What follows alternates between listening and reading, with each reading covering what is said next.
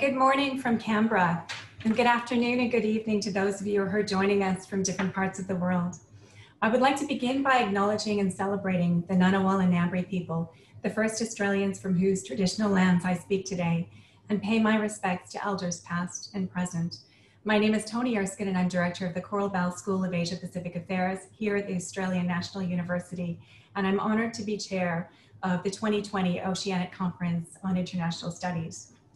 I know that I speak on behalf of the OCIS Deputy Chairs, Professor Ben Goldsmith and Professor Evelyn Go, who's with me this morning, and the OCIS 2020 Organizing Committee, and everyone here at the Coral Bell School, when I say how delighted I am to finally reach the point at which the conference is a reality after 18 months of planning and responding to constantly changing circumstances.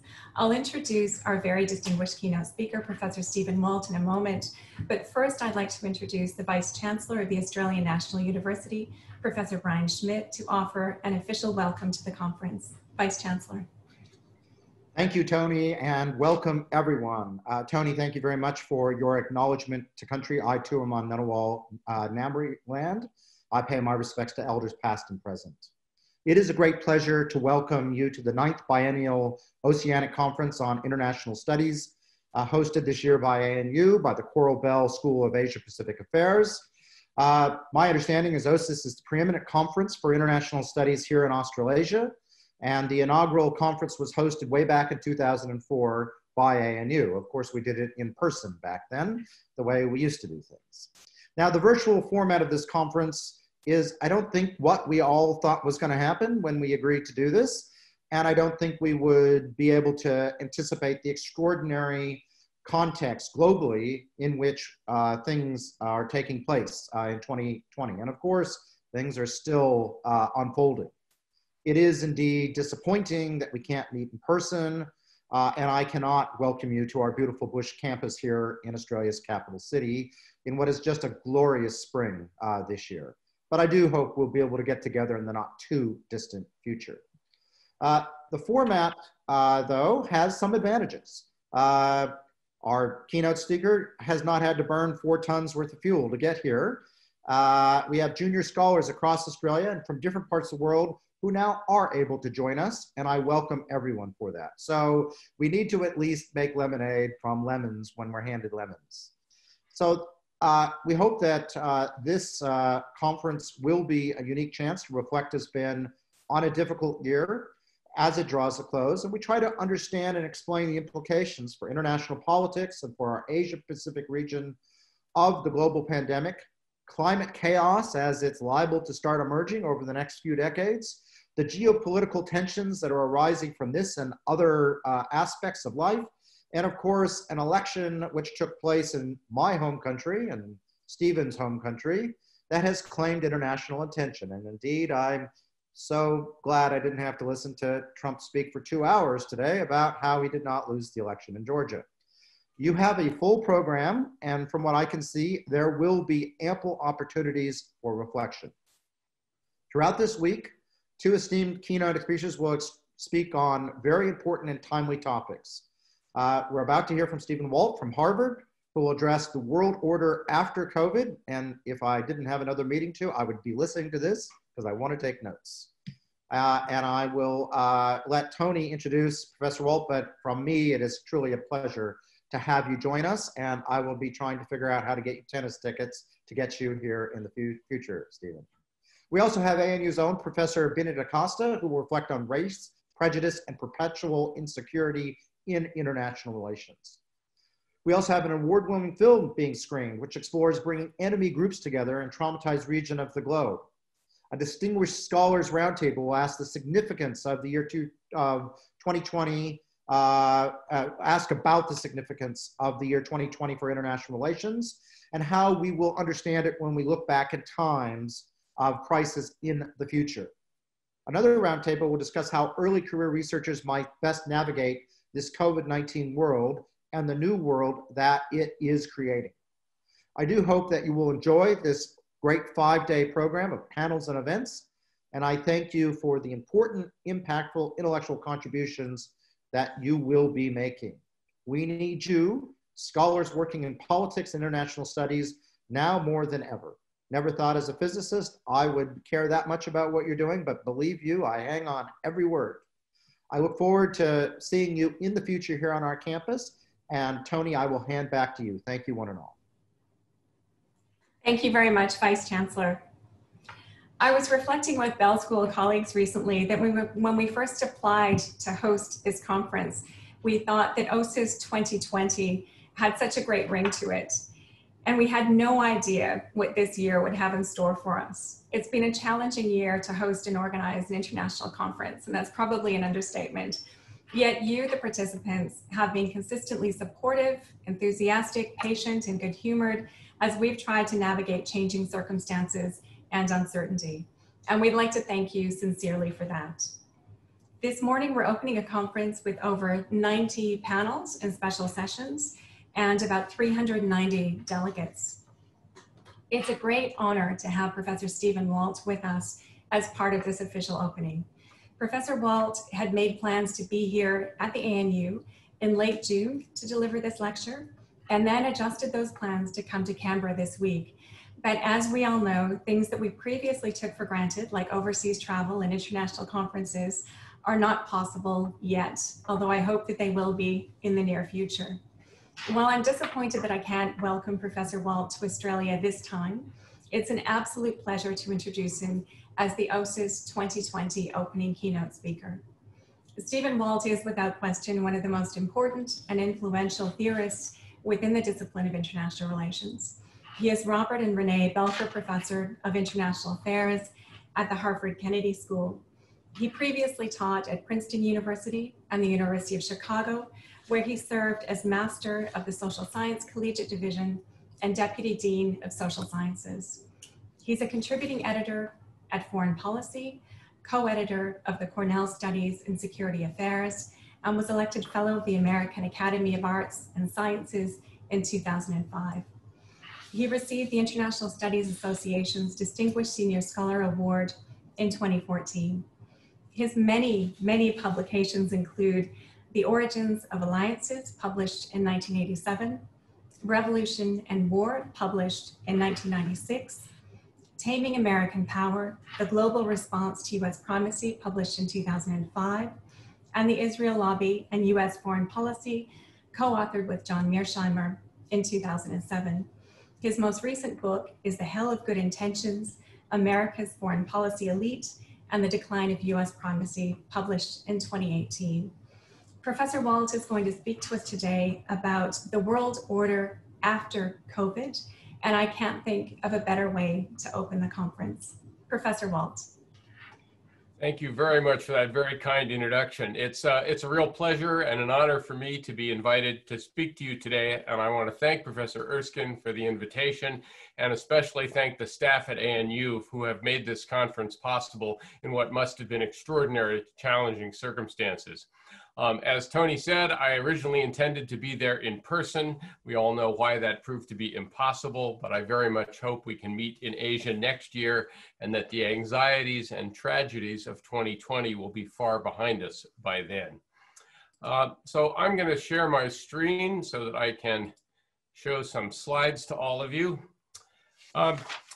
As the title suggests, I want to talk a little bit about what the world order is going to look like after the pandemic is done. This will be somewhat speculative, but not entirely so. I think there are aspects of the future world order we can already anticipate with some confidence.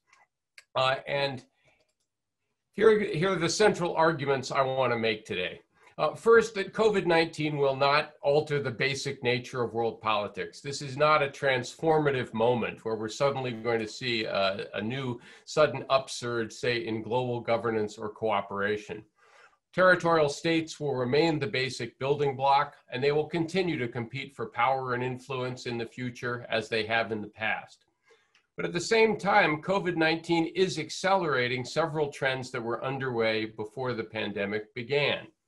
In particular, it's going to reinforce the gradual shift in power toward Asia and lead to a world that is less open and less free than it might have been otherwise.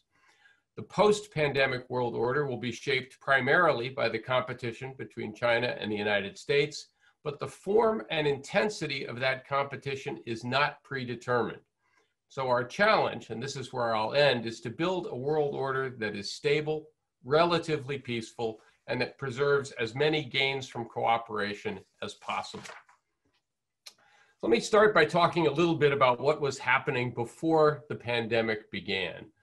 First and foremost, we'd seen, I think, the end of the unipolar moment, that period where the United States was completely unchallenged, faced no real great power rivals. We've already seen with the rise of China and the resurgence, at least partially, of Russia, that now great power competition is back on the agenda of world politics. Second, we've seen a gradual shift in power and wealth from west to east, and that's perhaps best revealed by this slide, which if you look at it, basically shows the share of the world economy occupied by different countries over time. If you see here down in 1950 or so, it's really sort of the peak of American influence. And what we see beginning in the late 1980s is the gradual reemergence of China and India as economic powers as well. Another way to capture this, by the way, is to note that the G7's share of gross world product was 61% in 1990. It's down to 46% today. China's share of gross world product was 1.6% in 1990. It's 16% today. Now, I don't want to overstate this and suggest that, say, Asia has now become stronger and wealthier than the West, only that the trend is clearly a shift back towards Asian dominance. Third, we've seen a global backlash against what my colleague Danny Roderick calls hyper-globalization, this notion that we were going to lower barriers to the movement of goods, money, and people nearly everywhere. And we see this in lots of different ways. It was part of the British decision to take back control by leaving the European Union through Brexit. It's been revealed by the trade war between the United States and China, but also some other trade wars. The partial decoupling of the American and Chinese economies over the last 4 years, and populist opposition to immigration, refugees, not just in the United States, but in many other parts of the world as well. We've also seen a trend towards increased authoritarianism around the world. Remember, back in the 1990s, people thought that liberal democracy was going to take root and spread everywhere. But in fact, according to Freedom House, a New York-based think tank, 2019 was the 13th consecutive year in which the overall level of global freedom declined. We see powerful illiberal trends in places like Poland, Hungary, Russia, Brazil, India, Turkey, and some might argue even in the United States itself. Bottom line is, even before the pandemic began, the world was becoming less open, less free, and less dominated by Western powers.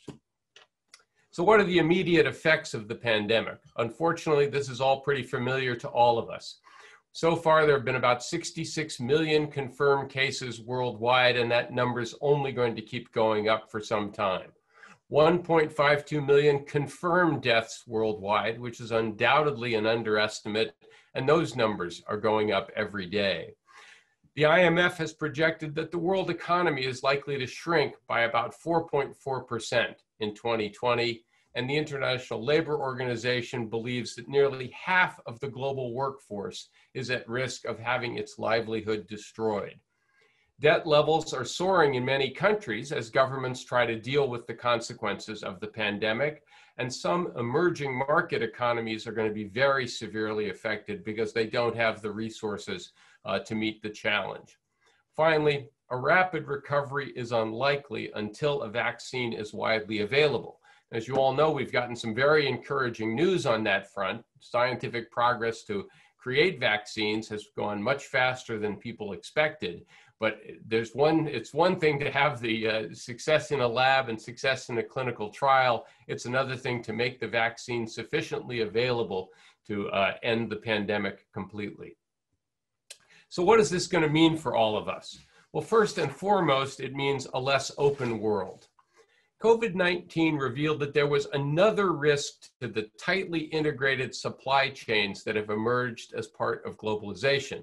One risk was already apparent before that. Political relationships could affect those supply chains. So when the Trump administration launched its trade war with China, this had immediate consequences for countries that were dependent on manufacturing in China or dependent on getting particular goods from China as well. What the pandemic has revealed, of course, is that there's yet another risk here. In the case of the spread of disease, sometimes trade gets affected because manufacturing has to shut down in particular countries or because people can't travel or whatever. The point is that COVID suggested there was more vulnerability in a globalized system than we had realized before. The result of this is that states and individual firms are trying to diversify supplies, increase their stockpiles, and bring more production home, especially in critical areas like medical equipment. William Buter, the former chief economist of Citigroup, suggests that just-in-time economics, which was a hallmark of globalization, is giving way to just-in-case economics with multiple supply chains to ensure continuity in another crisis. COVID-19 has also taught us about the risk of having open movements of people, and international travel declined by 70% in this year, which is a really remarkable number when you think about it. Long term, the fear of future infections may strengthen xenophobia, people worrying that foreign populations are bringing disease, and states are likely to maintain stricter barriers to travel and migration even after the pandemic is over. As this conference suggests, online meetings may even replace some, not all, but some business travel, as people have learned that they can do an awful lot of things via Zoom rather than by getting on airplanes. One caveat here, globalization is not going to end. We're not going to see a return to complete mercantilism or anything like that. And some transnational flows may even increase. The flow of information, for example, through digital media and other means may actually increase as a result of the pandemic. So I don't want to overstate this, but nonetheless, it is not quite the seamless, borderless world that many people anticipated we were headed into. Those borders are going to matter more in the future than they have in the past. It's also likely to be a world that is a little less free. In any emergency, states typically limit personal freedoms and civil liberties. Governments impose censorship in wartime, for example, take control of the economy in various ways. So state control almost always increases whenever societies face a genuine emergency. COVID-19 has done exactly that, as we all know. Governments have imposed lockdowns in various places. They've increased surveillance of their own populations. Some countries have imposed mandatory testing on populations or various tracking and tracing means so they can plot the pandemic and take action against it. In a few cases, leaders have asked for and received emergency powers, the ability to rule by decree, all of this designed to give a greater capacity for a rapid and effective response. What's interesting here is that the record for both democracies and dictatorships is somewhat mixed. The type of government doesn't seem to be a particularly good predictor of success or failure. So China badly mishandled the pandemic at the very beginning, but since then has done a very good job of bringing it under control. So did North Vietnam, two authoritarian countries. But of course, democracies like New Zealand, Germany, Canada, Australia, and South Korea have also responded very effectively. Some democracies have also done badly, the United States and Great Britain, but of course, some dictatorships have performed poorly as well, Russia, Iran, Belarus as well. So regime type doesn't seem to be a very good predictor. What does seem to be an interesting predictor is having women in leadership positions. Now, this is not a necessary condition because there's some countries without women in leadership positions that have nonetheless done well, but it is striking that New Zealand, Taiwan, Denmark, Scotland, and Germany all did much better than some other democracies led by men. That might be just a correlation, it might be causal, but it is pretty intriguing to me at least. Bottom line, Some of these restrictions are going to get lifted once the pandemic is over, but others are likely to remain in place, even if they're not really related to public health. Some governments may in fact discover that having the capacity to monitor their populations in the ways that they've been doing recently is useful for other purposes. So bottom line here is I think we're going to see a somewhat less free world as a result of the pandemic than we would have otherwise. Very importantly, the long-term impact is going to vary a lot by country. First of all, the longer the pandemic lasts, the greater the economic scarring. And by that, I mean businesses going bankrupt, going out of business. And therefore, once the pandemic is over, they can't simply rehire their workers because they're no longer in existence. And the more of that occurs, the slower the recovery is likely to be once the pandemic is over. School closings means students don't make as rapid educational progress, don't learn as much, which means that human capital formation is not as rapid or great in a country, and that means lower long-term economic productivity. Lockdowns almost certainly generate greater spousal and child abuse. Child abuse doesn't necessarily get detected because students aren't going to school in person. And that over time is likely to result in a higher incidence of mental health problems within a society, especially the longer the lockdown lasts. And finally, very interestingly, there's really quite convincing scientific evidence that suggests that the level of stress undergone by women when they're pregnant has long-term and significant effects on the health of their children and the educational achievement levels of those children. Well, being in a pandemic, being in a lockdown, etc., is got to be incredibly stressful, and therefore one is likely to have some long-term effects as a result of that as well.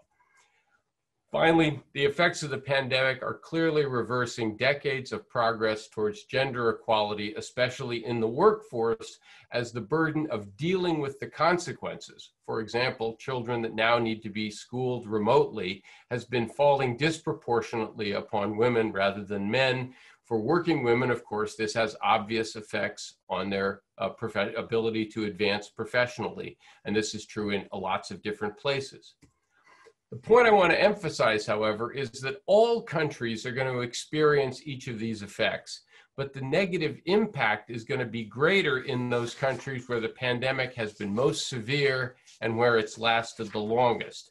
That's bad news for countries like the United States or Great Britain and probably some others.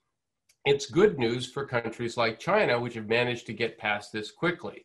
I would remind everybody that China is now expected to grow by about 2.5% this year, much lower than they have in recent years, but still positive, while the United States is expected to shrink by about 4.3%. So what does this mean? Well, the one final thing I'll say before talking a little bit about where I think the world is headed is just to remind everyone that the more things change, the more they stay the same. Nationalism and great power competition were increasing before the pandemic, and despite clear incentives to cooperate, obvious reasons for countries to pull together and share information and do as much as they could together, most countries have chosen to go it alone in response. The United States, of course, cut off funding to the World Health Organization.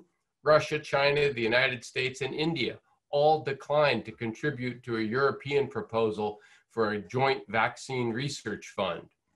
States have sought to protect national vaccine research efforts and get access to a vaccine ahead of others. The United States chose not to participate in the COVAX initiative that was designed to make vaccines more readily available for the developing world. Around the world, there's been very little coordination on travel restrictions. Countries didn't coordinate when they were going to close their borders with others. They just did it on their own. Of course, the United States and China have each blamed each other in various ways, and China has retaliated harshly after Australia proposed that there be an independent inquiry into the origins of the virus. There is one partial exception here I do want to note. There has been substantial transnational cooperation among scientists and pharmaceutical companies to produce vaccines, and that's maybe the one bright spot of international cooperation in this. but nonetheless, as you might expect, most countries preferred to rely on self-help. And meanwhile, in the midst of all this, conflicts have continued in Syria, Afghanistan, Yemen, Ukraine. There's been a border clash between India and China, wars continuing in Somalia, Armenia and Azerbaijan, and Ethiopia, etc. So none of those aspects of international politics have been altered. So what's the future global order likely to look like? Well, I believe the post-pandemic order will be shaped primarily by growing rivalry between the United States and China. These are the two most powerful countries on the planet, and the two most powerful countries inevitably eye each other warily because each is the other's greatest potential threat. They also have somewhat conflicting grand strategies. China, over time, I believe, would like to reduce the American role, especially in Asia, so that it no longer has to worry about an American military or security presence in the Pacific. The United States, for its own reasons, would like to retain that set of relationships and prevent China from becoming the dominant power in Asia. This inevitably is going to lead to a considerable amount of friction between the two countries. Europe, in my judgment, will continue to be preoccupied primarily by internal issues, but will not be able to remain neutral and at the same time still rely on American protection. Now, the European Union's foreign minister, Josep Borrell, recently said that Europe needs to avoid being squeezed between the United States and China. But I don't think it will be possible for Europe to remain neutral while at the same time expecting NATO to exist and the United States to still play a key role in European security. If Europe wants that to continue, they will eventually have to line up more or less with the United States. Russia will continue to decline relative to the other major powers, but it will not disappear. It will retain influence in a number of areas, especially close to its own territory. And as I said before, overall power and influence is likely to be shifting towards Asia. So where are the two great powers likely to compete most? Well, obviously they're going to compete for military advantages and military capabilities. This is already underway with each side focusing more and more of their military preparations designed to deal with the other. There will be competition over maritime access in Asia. China would like the world to accept the South China Sea as part of its own territorial waters. Both the United States, its partners in Asia, and the other countries that border the South China Sea oppose that initiative. Taiwan is an obvious flashpoint. The United States is not likely to end its support for Taiwan, and China is not likely to abandon its claims that Taiwan is a part of China's sovereign territory. There will be considerable competition for leadership in advanced technology, whether it's 5G, artificial intelligence, quantum computing, clean energy, or which digital standards will be adopted around the world. The two states, of course, will also compete for influence in key countries and in international organizations. And this, by the way, I think is going to be the most likely shift when Joe Biden becomes president. The United States will be increasingly active in trying to shore up those diplomatic relationships and participating more constructively in international organizations than the Trump administration has. And finally, there will be a competition over definitions of human rights and accusations over which country is respecting them most successfully. The United States will have its own series of complaints directed at China, and China will have its own responses as well. So this is going to be an intensely competitive relationship. But at the same time, there are a series of issues where the United States, China, and of course many other countries do need to cooperate. First and most obviously is ending the current pandemic and preparing for future ones. I would just remind everybody that since 1980, we've seen the AIDS epidemic, the SARS pandemic, the Ebola problems, MERS, Middle East respiratory syndrome, and now, of course, the coronavirus. There will be new ones. There is every reason to believe that this kind of trans-species viruses will reemerge in other places or reemerge again. And it would be nice if we could learn from this experience and be much better prepared for the next one. Obviously, the two states need to cooperate on climate, which is probably the single most important problem that mankind currently faces.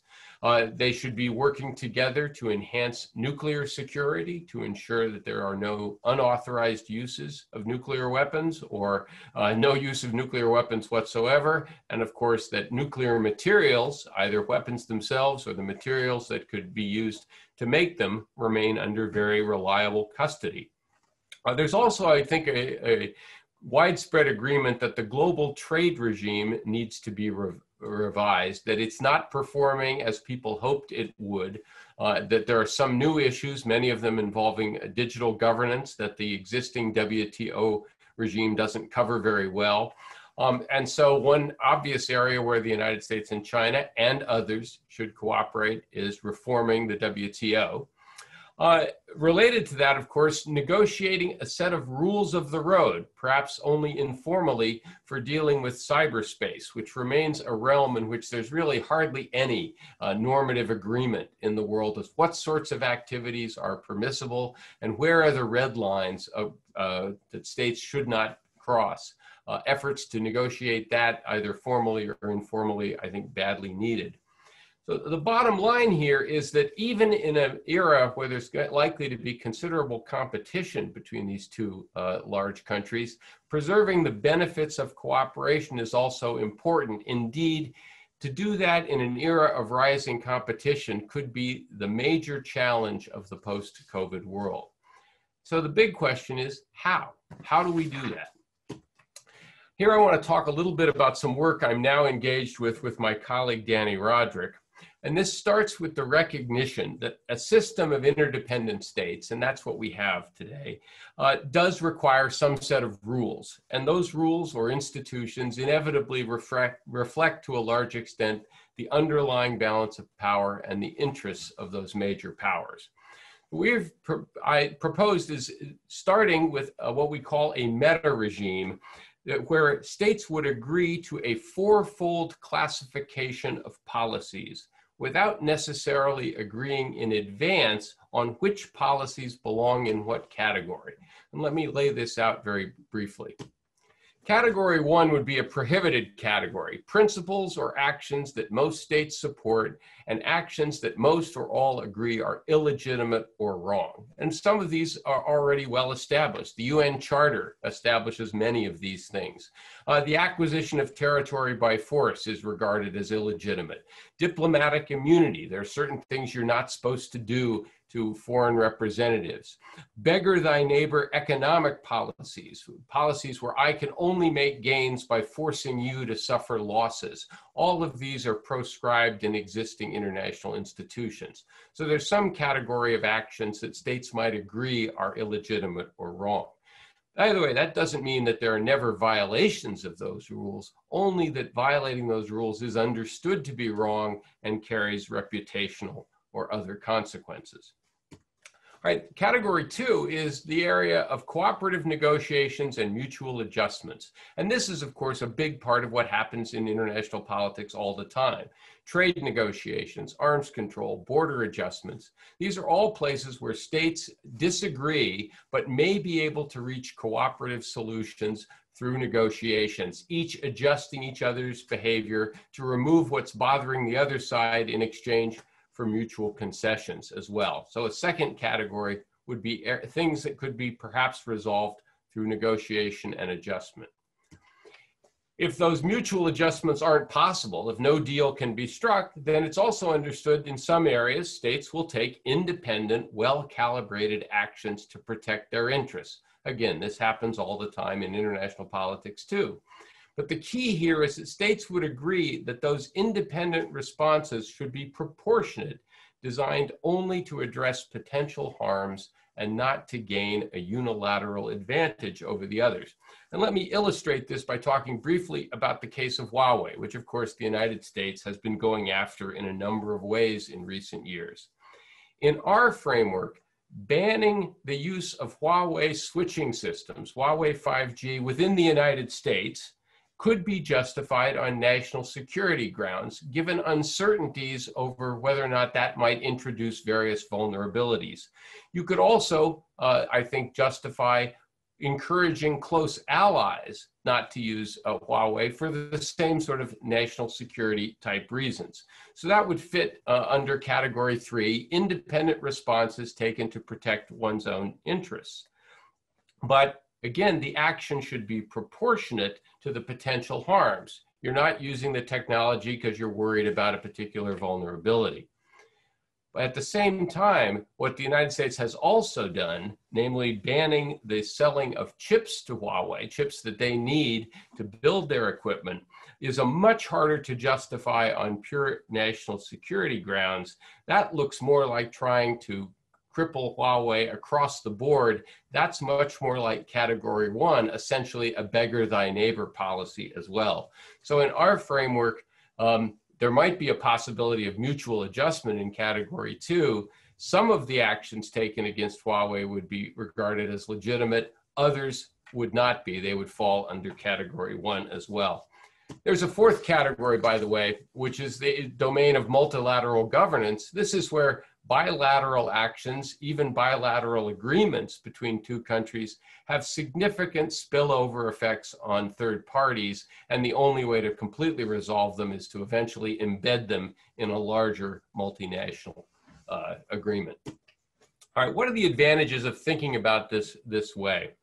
Well, instead of a simple dichotomy between sort of rivals or allies, rivalry and cooperation, this framework encourages us to distinguish between areas where there's considerable agreement, areas where differences exist but might be resolvable through negotiation, areas where adjustment isn't possible and each state will act to protect its core interests, but ideally without escalating the level of conflict. And then finally, those areas where viable solutions require a multilateral response. You could imagine this framework being used to structure a series of discussions between the United States and China, for example, where we start by trying to figure out where are the areas we already agree, where might we be able to adjust each other's behavior in a way that would leave us both better off. What are some areas where that's not going to be possible, but perhaps we can avoid the worst set of independent responses? And then finally, those areas where bilateral arrangements are not going to be sufficient and other countries have to be brought in. This framework accepts the reality of Sino-American rivalry, but looks for ways to preserve joint gains, to minimize risks, and most optimistically, to try and build greater trust and understanding over time. But remember, in some areas, the competition is going to continue. It's going to continue to be zero-sum. And of course, states are going to be pursuing unilateral advantages. Finally, this framework is also applicable to relations with allies and neutrals as well. One would assume that with one's allies, there are more issues that end up in categories 1 and 2, things we agree not to do to each other, or areas where we're able to adjust according to negotiations, and relatively few things land in category 3. With your adversaries, of course, it's just the reverse. More things will end in category 3, fewer of them up in category 1. And just to repeat, this isn't going to eliminate all conflicts. Major powers are still going to pursue advantages in some ways, but our goal is to try and think of as many ways to carve out zones of cooperation that might otherwise be lost. So where do I think this will lead us?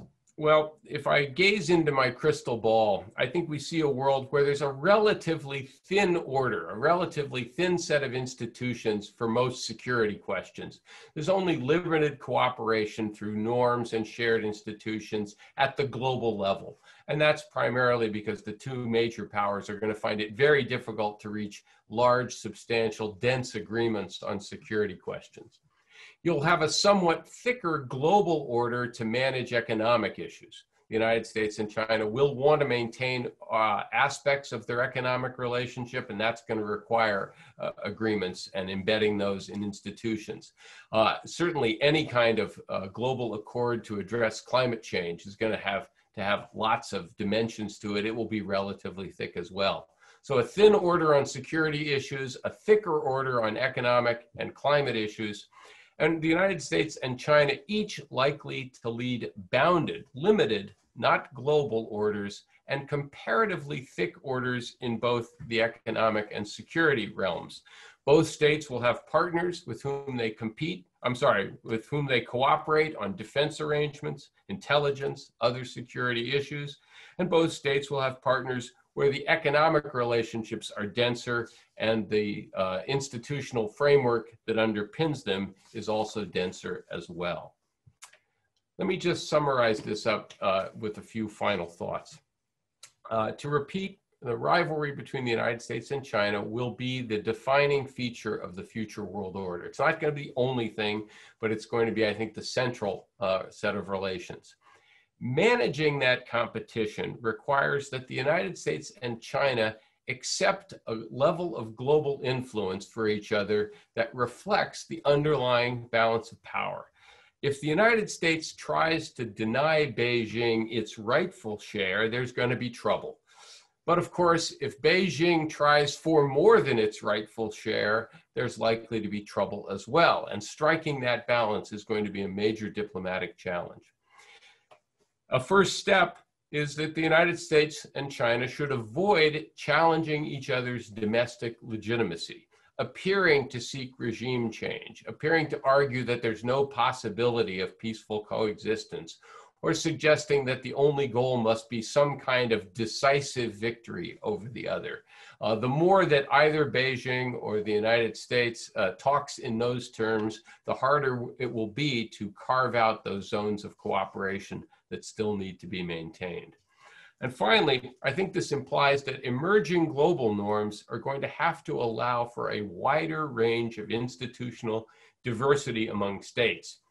Again, 25 or 30 years ago, I think there was an illusion of a kind of one-size-fits-all world where everyone would converge upon some form of liberal democratic capitalism with sort of mild cultural variations. I think that was never likely to happen, is certainly not likely to happen now, and therefore we're going to have to be willing to live with much greater level of institutional diversity around the world than people anticipated 20 or 30 years ago.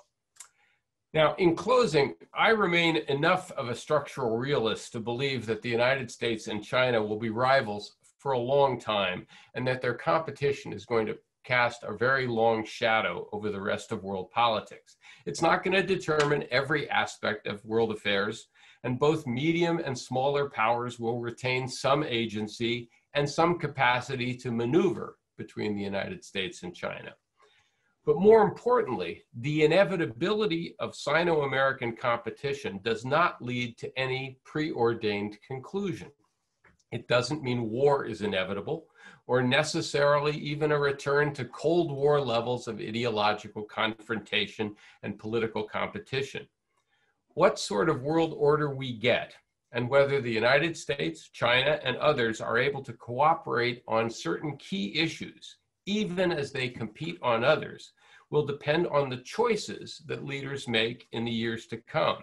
And it's possible, in fact, it doesn't require much effort, to imagine both darker and brighter futures. I think it is our responsibility as scholars and practitioners of international affairs to help our respective countries create the most hopeful, safe, and prosperous world possible. I want to thank you all for your attention, and I look forward to the rest of the discussion. Thank you very much, Steve. Thank you for that. My name is Evelyn Go, and I'm the Shedden Professor of Strategic Policy Studies here at the ANU. It's my pleasure to chair the question and answer session for this opening session of OCIS. Steve, thank you for a wide-ranging and thoughtful, as well as I think moderately hopeful, at least not entirely pessimistic, sketch of the world that we've got today and the one going forward. The question of future world order, of course, is one that preoccupies most IR scholars today, I would imagine. And as we slide into the Q&A session, thank you, Steve, for leaving us about 35 minutes in this session where we can open up 2 questions.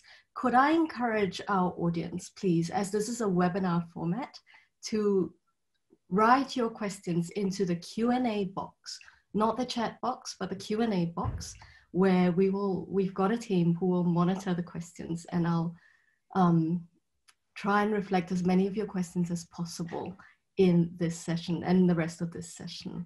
Now, just to kick things off, Steve, if you don't mind, perhaps I could highlight 2 or 3 points that have come out of your wide-ranging talk that may be helpful for us to think about in the Q&A session. First of all, I think we've all received your message very clearly, that, that the more things change, the more things seem to have stayed the same. One particular point that stood out in one of your earlier slides about where the world is today is that notion that you talked in the context of Europe, that the Europeans face a dilemma, that they can't continue to rely on the United States while at the same time wishing to remain neutral. And I suppose for those of us in the Asia Pacific, this of course is a much more intense and much more urgent dilemma faced in this region as well. So a degree of commonality there. Secondly, it also struck me that, you've painted a very convincing picture, which I think most of us here will agree with as well, of power redistributing towards Asia, certainly. But at the same time, also in a world in which we've had, we see rising nationalism and rising great power competition. It seems to me that the second set of observations make life extremely difficult for great powers, even when they are great powers in the part of the world where power is moving towards. Nationalism, of course, is not something which has been on the rise simply within the US and China. It is on the rise across the world. This makes it difficult for great powers, be it the United States or China, easily to exercise effective power, to exercise influence, if you like, in their chosen regions, as well as elsewhere. The fact of growing great power competition, as we saw in the Cold War, simply increases the leverage of other states to wag the tail of the great power dogs. So it seems to me that exercise of influence for the US and China particularly is going to become trickier, even as we have the distribution of power. Now, and finally, just a third observation, that intriguing slide at the end about options for future order. And of course, I think you're absolutely right that we have elements of a thin order, elements of a thick order across issue areas, and at the same time that bounded comparatively thick orders within each of the US and China's spheres of influence. My take on that is that we're actually going to see a world order in which we've got all 3 of those elements coexisting. They're not alternatives. They are actually overlapping elements of this complex new order that we've got to be dealing with. I leave those sort of observations on the table. Hopefully this will help to widen out the range of thoughts from our audience as well. I'd like to, if it's okay with you, Steve, keep those there and then turn to a couple of questions that have come up in the Q&A. Is that okay? Perfect. Wonderful. Yes. We've got a couple of questions which are interrelated. One comes from George Lawson, my colleague at the ANU, asking whether the rivalry between the US and China now amounts to a new Cold War, and how likely is it that that rivalry will turn hot. In a related vein, Gavin Mount also asks about the economic interdependence of that US-China relationship and whether that economic interdependence, what the prospects are that might help to mitigate against geostrategic risk.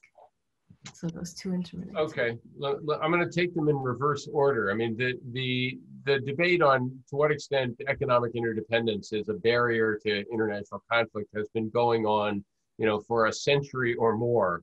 And I think the sort of consensus view of this is yes, when states are tightly intertwined economically, that is a partial inhibitor of conflict, but it is not an absolute barrier.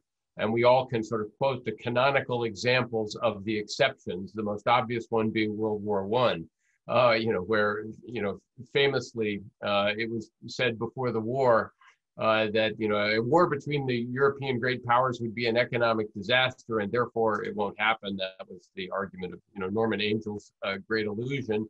And of course, that didn't prevent the war. He was right. It was a complete economic disaster for Europe, but it didn't stop it from happening. So I think that, yes, for both the United States and China, the fact that the economies have been intertwined in various ways has been a partial barrier, but it's not one that I would want to depend on. You don't want to necessarily depend that either Chinese industries or Wall Street will necessarily determine what either side does going forward. And by the way, the more you believe in that argument, the more you might worry about the partial decoupling of the two economies, which then might reduce the cost as well.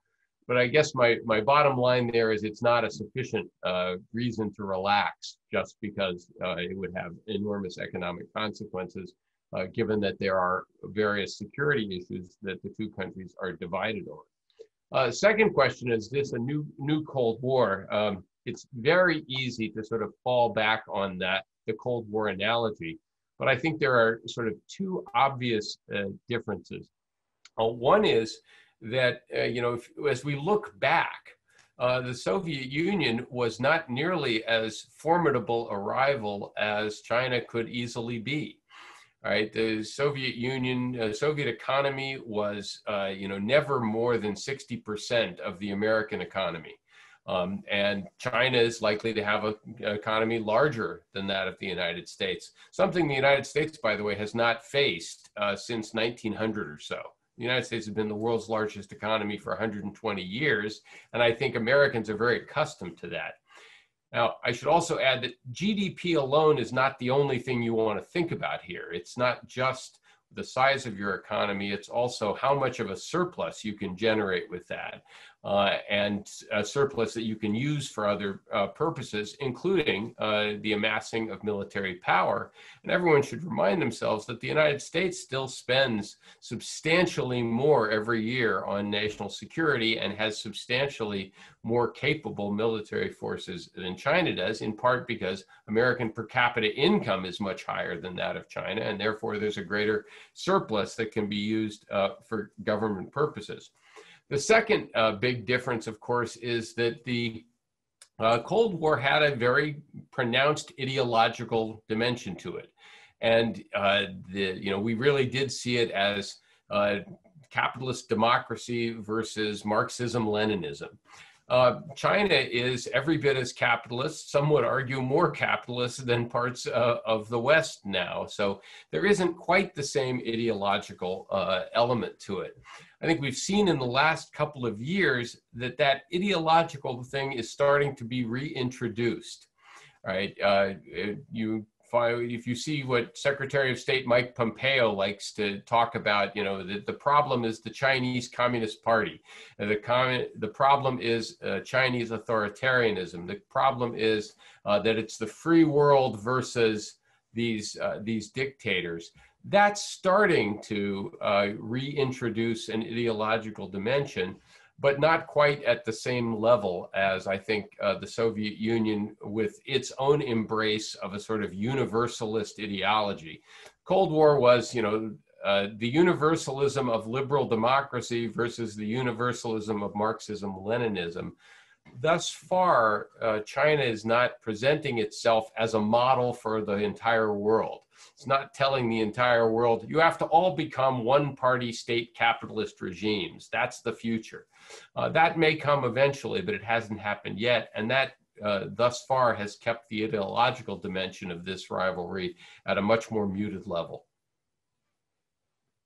Thanks, Steve. I'd like to move to a question from Ben Zayla, who is, again, one of my colleagues here at the ANU. I know Ben quite well. Hi, Ben. Ben's question is that you mentioned the need for both the US and China to avoid challenging each other's domestic legitimacy in order to remove barriers to cooperation. What do you think the barriers are to this kind of approach in Washington particularly? Is it possible to adopt this kind of cooperative approach, accepting CCP role in China in particular, in mainstream American politics? And I think Ben's question relates to, you know, something that many of us have often thought, that, you know, one of the biggest challenges in that bilateral relationship between the US and China is in fact trying to get the US to share some degree of power with China. What do you think, Steve? So I think this is actually a perennial problem in American diplomacy. And I think it's a huge challenge for other countries, and not just American adversaries, but even for our allies. And the problem is, you know, who exactly speaks for the United States? Is it the Secretary of State? Is it the President? Is it the President's Twitter account? Is it a senator? How about a senator who's thinking about running for president in the next election? So one of the difficulties that seems to me that you know, China will face is that in the American foreign policy world, there will be many different voices, and some of them will have the most extreme view of US-Chinese relations, which may not represent the official views of the State Department, the views of the President, the views of the Senate Foreign Relations Committee. It's just them out there talking. But how do you know which is the voice that's really telling you what American policy is or is likely to be? And I think Ben's question points to a real problem. We have such a cacophony of voices in the United States, it's very difficult for other countries to figure out exactly what it is the United States really does want. And it's very easy for people in other countries to sort of take the most extreme views and assume that that's really representative of where the United States is coming from. That said, so that's problem number one. That said, there has been, I think, a real sea change in American attitudes towards China, and that's true in some other countries as well. If you go back 25 or 30 years, there was, I think, a hope, not that China wouldn't emerge and be more of a competitor, but it would basically be socialized into a Western designed order, would gradually evolve in a liberal democratic direction. It would develop economically, it would develop a middle class. That middle class would want political power. Eventually, it would become a multi-party democracy. And then if you really believe your democratic peace theory, everything's fine, because of course, democracies always get along so well. I think that was the hope. It turned out not to be true. And what you've seen happen over the past 5 to 10 years is greater agreement within the foreign policy world in the United States that China is a serious competitor that has to be taken seriously. Previously, and this gets back to the earlier question, you could argue that many parts of the business community wanted to continue to make money dealing with China and didn't want to treat it as a competitor. The national security community was getting worried, but the business community wasn't. I think that has now changed. And it's partly changed because China has proven to be a more formidable economic competitor, but also because of some of China's economic practices as well. Last but not least, and I probably don't need to explain this to anyone in Australia, but the conduct of Chinese diplomacy over the past 10 years has become increasingly assertive, increasingly coercive. The reliance on what has been called wolf warrior diplomacy has alarmed other countries who might have been perfectly content to see China become wealthier and more influential, but now have every reason to worry about exactly how that additional wealth and power is going to be wielded. Thank you, Steve. I'm going to take the next question live, if this works, from Catherine Goetze. Catherine, if you're there, I've given you talking rights. Yes, okay. Ask your question. Can you hear me? Yes. Yes. Well, thank you very much, Stephen. It was really an interesting talk, and I took a lot of notes for my students for next semester international cooperation unit. So it will feed it immediately into thinking about international cooperation. My question was, so this framework that you developed, I thought was highly interesting with the categories and then the resulting thin and thick layers of cooperation and interaction. I think that's a very nice way to represent these ordering politics, as I would call them. But they nicely align in the case of the China-US relations. Now, in the case of sort of middle powers like Australia or some European countries, they do not align that nicely. And what we can observe, especially in Australia at the moment, is that then other factors play a role in sort of the decision-making over what kind of policies to pursue and what kind of cooperation to pursue. And very clearly in the Australian case, it is the alliance with the United States. It is wanting to be part of the Western world and not of the Chinese world, and wanting to be part of the white Asia part. So there are normative or cultural normative ideas that start having a sort of pivotal role in this decision-making and creating friction, as we can see at the moment. So how would you conceptualize these factors? So to say it very bluntly, so the normative, cultural, racialized, very often gendered aspects of international ordering politics. That's a great question, and I probably will not give a fully satisfactory answer to it, but let me try to clarify what Danny, Roderick, and I are trying to do here. The four categories are sort of agnostic with respect to content. That is to say, they're minimalist with respect to content. It's simply a way of trying to categorize different policies without saying what countries are going to sort of put in each box. We have some ideas about what they might put in each box, but those are just our ideas. They don't have any real content to it. And therefore, what some states might be willing to agree to forego, put in category one, here's some rules that things we're not going to do any longer, versus things that would go in category three. We don't think we can reach an agreement on this, so we're going to defend our interests as we define them independently. How that gets answered is determined very much by the preferences of different countries. Preferences are going to reflect precisely the things you mentioned, the sort of cultural normative environment in different places, which, by the way, isn't necessarily fixed, right? So I could imagine Australia answering that question at one point in 2020 and answering some of these issues differently in 2030 or 2040 as well. I don't think those are necessarily fixed. We're trying to simply come up with a way of separating things from either, we're rivals and competing across the board, or we're friends and collaborating across the board, and suggesting that no, in fact, even in a relatively hostile and competitive relationship, there are some areas where you might be able to agree not to do certain things to one another because it's too dangerous, right? So there's some things we do agree on. In the Cold War, the United States and the Soviet Union agreed on non-proliferation. They didn't like it, so they supported the NPT together.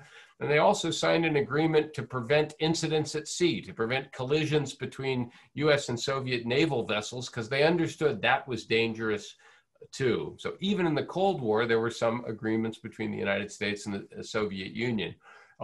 But your basic point that, actually what goes in each of those boxes and how things might get resolved is not something that's going to be determined by Donnie or A. It's going to be determined by individual countries, and therefore will reflect their own internal politics and values. Thank you. Thanks, Steve, and thanks, Catherine, for joining us there. I'm going to, if possible, turn next to Asima Rabbani, who has a question also about Steve's framework.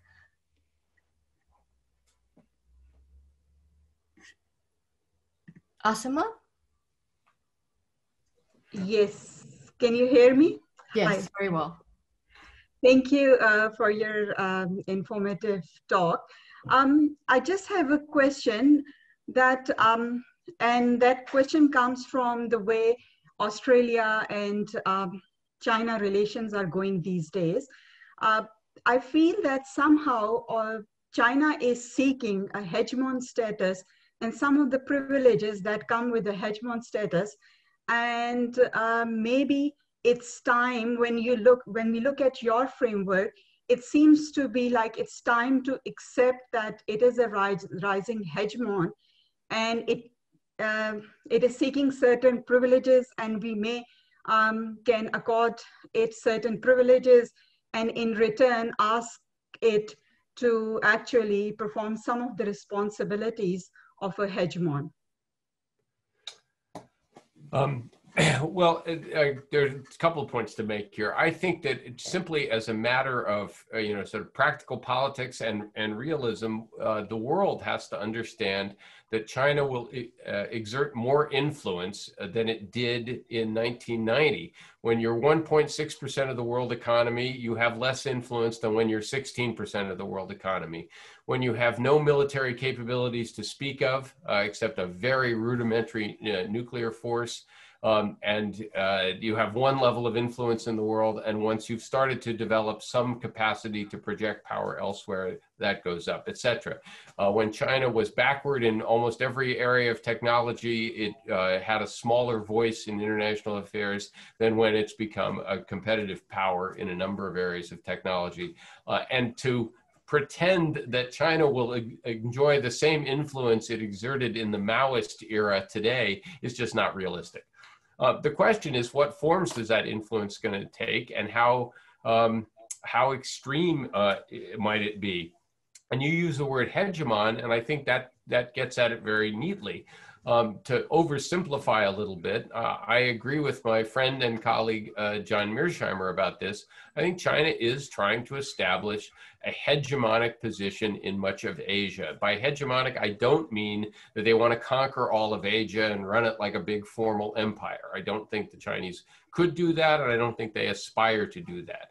But they would like a relationship somewhat akin to the relationship the United States has had in the Western Hemisphere, where there are no other major powers there, and where the United States gets an enormous amount of deference from other countries in its immediate region, even if they don't like it very much or don't always like it very much.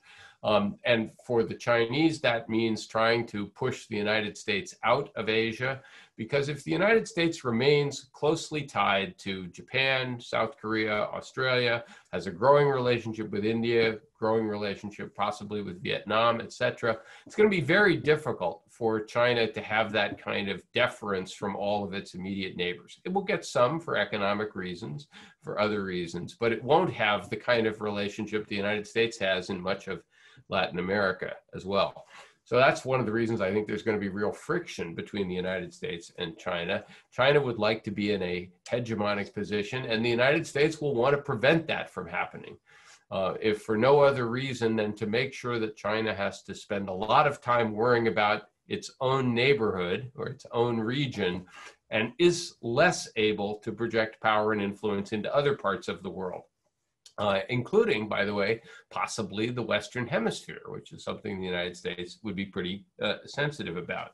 Let me just add one other point about this. I have been thinking for the last year or so, and I wrote a foreign policy column about this, is you could argue that the United States under Trump and China under President Xi Jinping have both been engaged in a relentless competition to see who could lose influence faster.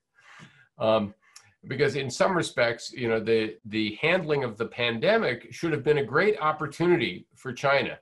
Okay, they mishandle things at the beginning, but then they really get on it. They seem to have brought it under control, etc. Meanwhile, the United States has performed very badly. We don't look like we know what we're doing. This would have been a great opportunity for China to sort of say, look, you want to sort of be our friend, you want to be close to us because we're a competent rising power that really knows what it's doing. And at the same moment that the United States allowed this opportunity, right? And also, by the way, with Trump picking fights with lots of other countries, including America's friends, instead, the Chinese decided now was the moment to adopt a very belligerent, very confrontational, very, you know, what's mine is mine, what's yours is negotiable approach to dealing with other countries. And the inevitable result, of course, has been a backlash, more countries wanting to be close to the United States, countries in Asia starting to cooperate more with each other than they have previously as well. So as I say, you know, both countries have managed to do whatever they seem to have been able to think of to reduce their own influence as well. And if either one of them, you know, smartens up, they'll gain some advantages in the future. Thank you, Steve. For the next question, I'm going to log roll a number of related questions into a general theme of, you know, the role of other players in the Asia-Indo-Pacific in the coming world order. We've got a number of related questions. For example, one from Jonathan Pickering on what your thoughts might be on how the changing roles of other states in the Indo-Pacific, especially India and Japan, might affect the dynamics of US-China rivalry. We also have a question from Keshav Giri about whether you think, given the decreasing footprint of the US abroad, there could be a more complex world order where countries like India and Australia also have more roles to play. Related to these questions are others that specifically ask for your view about how Australia would fit in this world of growing US-China rivalry, for example, that from Derek McDougall. So if, I guess the common theme here is, you know, how about the rest, particularly the countries in the Asia-Indo-Pacific that we think of broadly within the middle power category? Yeah, it's a great question. And I'm gonna say what I think should happen, but I also think it's what will happen, which is not always the case. I mean, it goes back to the earlier question about comparing this with the Cold War. I mean, as I indicated there, China is likely to be a far more formidable competitor than the Soviet Union was. And that's in part just by sheer size, the size of its economy, size of its population, but also the fact that unlike the Soviet Union, which was, with the exception of military power, also sort of technologically and economically backward and didn't trade with anyone else, didn't have economic dealings outside the Warsaw Pact of any substantial amount.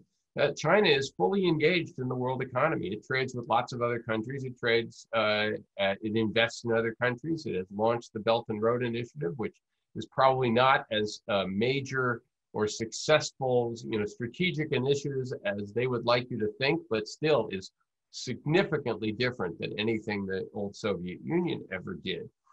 This is all very, very new. And that means if the United States is going to compete with China over the longer term, it cannot do this unilaterally. It cannot do this without allies.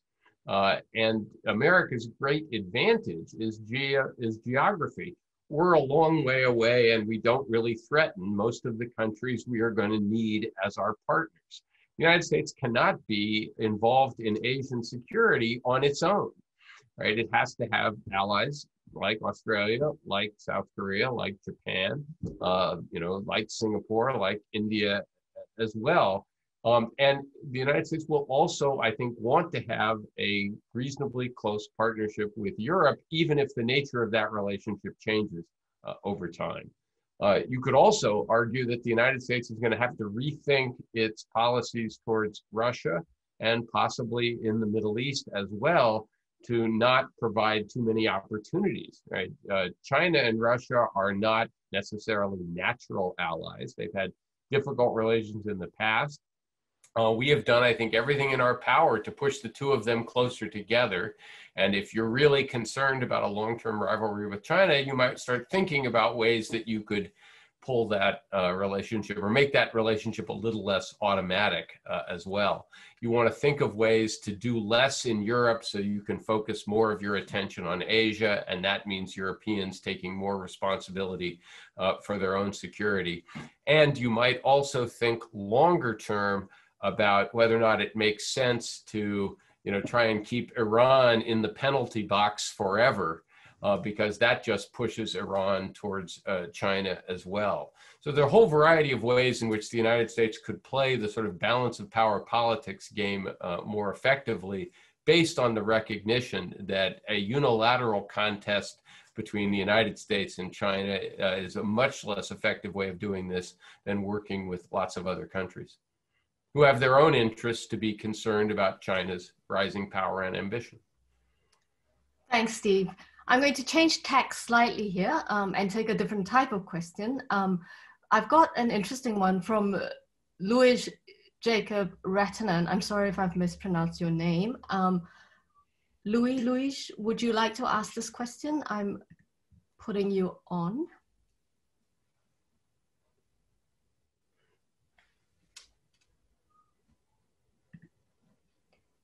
You should unmute yourself. Hello, everyone. Can you hear me now? Yes, very well. Thank you. Good morning.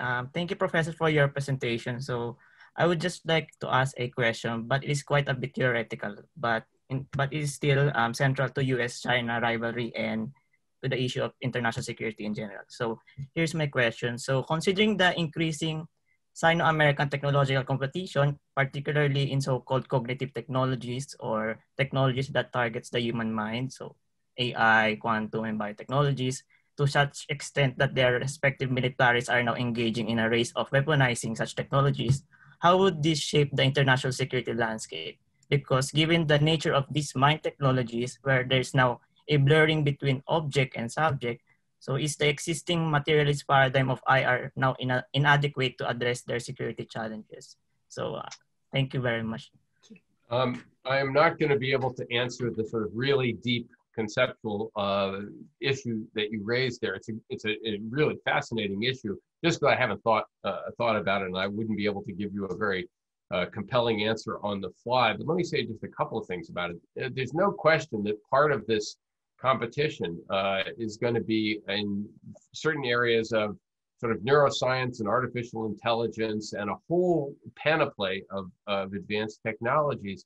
And there are technologies where in some cases the Chinese have probably gone further, or at least more ambitiously in pursuing them through a lot of what they've done in terms of social control and monitoring and using AI to keep track of populations and things like that. And the other thing to remember is making a lot of those algorithms work depends on data. And when you have a population of 1 billion people, you have an awful lot of data you can start to accumulate from others as well. So one of the other ways in which the United States actually needs allies is to the extent that one needs data, achieving agreements with our European partners, with countries like India, which also has about 1 billion people or so, and with others, is in a sense a way of getting access to the information we can use to refine some of these technologies as well. That, however, requires reaching agreements with these other countries on how that kinds of information can be used. And as you probably know, there's a big disagreement right now between the United States and Europe over, say, digital privacy and how to handle high-tech companies like Amazon and Google and others. And if I knew more about this, I would know exactly how feasible this was. But I think you can make an argument that the United States and others have a vested interest in cooperating on some norms of, say, broadly speaking, digital architecture and digital governance, precisely so we can reap the benefits of sharing those technologies in artificial intelligence and neural networks and things like that.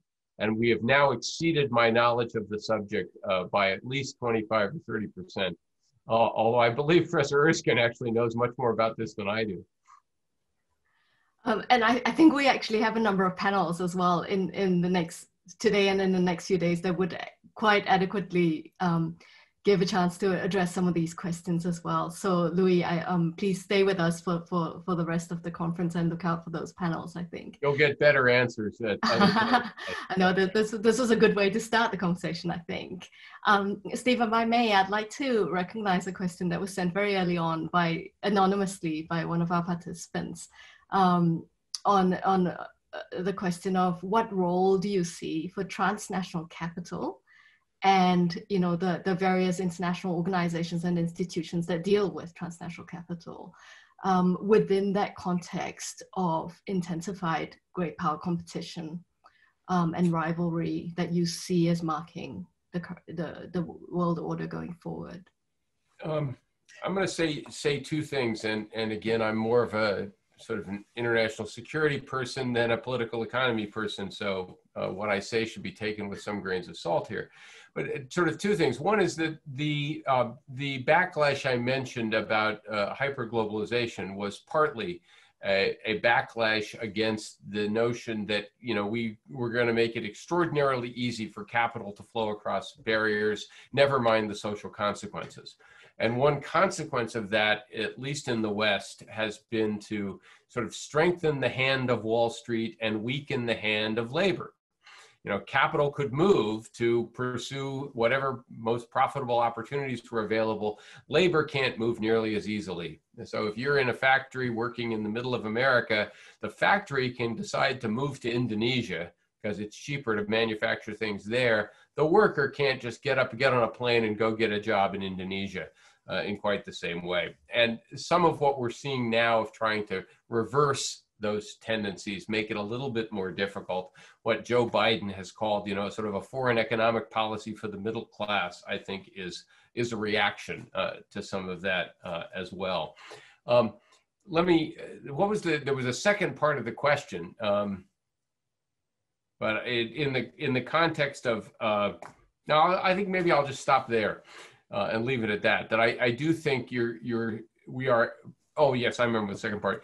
The other part is that, as I suggested, if what we end up is a set of sort of bounded orders, and I agreed with your point that these are going to be overlapping, these are not mutually exclusive. We're going to have all those things simultaneously. The relatively thick orders that exist in a Chinese-centered part and an American-centered part will be where the densest connections of capital are. So the United States will continue to trade and invest most, it seems to me, with its partners in Europe, its partners in Asia, as it has in the past. And in a sense, there'll be two separate constellations where the transnational capital will be most concentrated there for political reasons and less going across the sort of US sphere and Chinese sphere. But that's just pretty speculative on my part. Thank you. Thanks, Steve. We have a couple of minutes left, and I'm going to give the opportunity to one of our participants to ask the two interesting questions that they've posed themselves. Please introduce yourself first, as I can't tell what your name is by your Zoom label. Please go ahead. XHA85. Thank you, Stephen. My name is Abdurrahman Shah. I have two questions, basically. The first question is that why the world, especially the developed world, failed to foresee the coming of the crisis because of COVID-19. For me, this question is pertinent, both in terms of natural sciences and social sciences. From natural sciences perspective, with all the scientific and advancement that we have, why couldn't we see this scale of crisis, health crisis coming? And in terms of social sciences, why couldn't IR theories or theories of political science foresee or, predict this kind of crisis? Happening again and again, in 20th century, 2 world wars, and the wars happened. And, again, after the war, the theory, the conceptualization starts, why it happened, why couldn't we predict that, so this question become again coming, isn't it a failure of natural sciences, social sciences? The second part of my question is that why do you see the future of world politics, post-pandemic politics, through the prism of US-China rivalry? Strictly through US-China rivalry. So these are my questions. Thanks. Okay, so first of all, on the first question, why didn't we see this coming? Well, some people did. The most famously, Laurie Garrett, who wrote a book at least 20 years ago, I think with the title, something like The Coming Global Pandemic, saying something like what we are now living through, it was going to happen sooner or later. And she pointed back, of course, to the 1918-19 influenza epidemic, but also that there had been these more recent developments, whether it was the AIDS pandemic or SARS, et cetera. And I think part of the problem is we got a little bit complacent because those other diseases that had crossed species, had gone from animals to humans, turned out to be either controllable by controlling behavior, right? You could limit your vulnerability or your exposure to AIDS by changing practices, or we were successful at containing them. SARS caused problems in Asia, but did not really go global. Ebola has caused lots of suffering in Africa, but did not go global as well. So in a sense, people may have gotten somewhat complacent about it. Although I would also remind everybody that the Obama administration took this very seriously. I actually have friends who worked on these issues, and they understood what Laurie Garrett was worried about, that in a globalized world where people were traveling all over all of the time, something like this was going to happen, and you wanted to be able to get on top of it as quickly as possible, and that was the way you kept it under control, as some countries, like Australia, have done remarkably effectively, some others as well. In my view, the Trump administration completely blew this. They didn't take it seriously. They did not follow the instructions, the guidance that they had been handed by the Obama administration, and pretended this was going to go away. And my country is now dealing with all of the consequences of those mistakes as well. Your second question, why do I focus so much on the US-China relationship? Because I think that will be the single most important thing shaping the character of world politics. It is by no means the only thing that is going to do it. Shifts in climate, independent of what happens to Sino-American relations, are going to have a big impact on world politics. Regional disagreements are going to shape politics in the Middle East, in Africa, in Latin America. What happens to populism in places like Brazil or Hungary or Poland? Those are all important as well. So there's a lot going on here, and I haven't even brought up demography, which I think is one of these big questions that once you start thinking about it, clearly has enormous impact. Nonetheless, all of those issues are going to be very heavily shaped, it seems to me, by what the United States chooses to do or not to do, what China chooses to do or not to do, and whether or not their relationship continues to sort of spiral and become increasingly acrimonious, possibly conflictive, although I certainly hope not, and I don't think that's inevitable, or whether or not those two countries are able to say, look, we're going to compete with each other, but we understand there are limits to what we can accomplish, and we also understand that we're going to have to spend some part of our diplomatic agenda working on those issues on which we really do have to reach agreement. That's it seems to me the big question going forward. Steve, thank you so much, and thank you for fielding so many questions of such a wide variety as well. To our audience, I'm afraid we've run clean out of time in this session. But please let me thank Professor Stephen Walt of Harvard for both his opening address and for engaging so thoroughly with the questions that we were able to field in this session. Steve, that was the best kind of keynote. You offered us a broad-ranging, big picture overview of the world today and what you think the world would be like tomorrow. You've offered a stimulating conceptual framework, as well as very suggestive future trends. So I think you've put us well, in the frame of mind for 5 intensive days of intellectual exchange and engagement.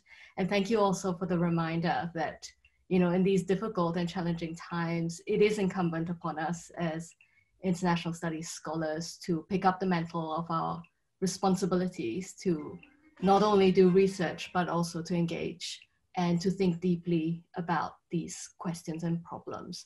So please will you join me in thanking Steve for setting us on the right tracks for OCIS 2020.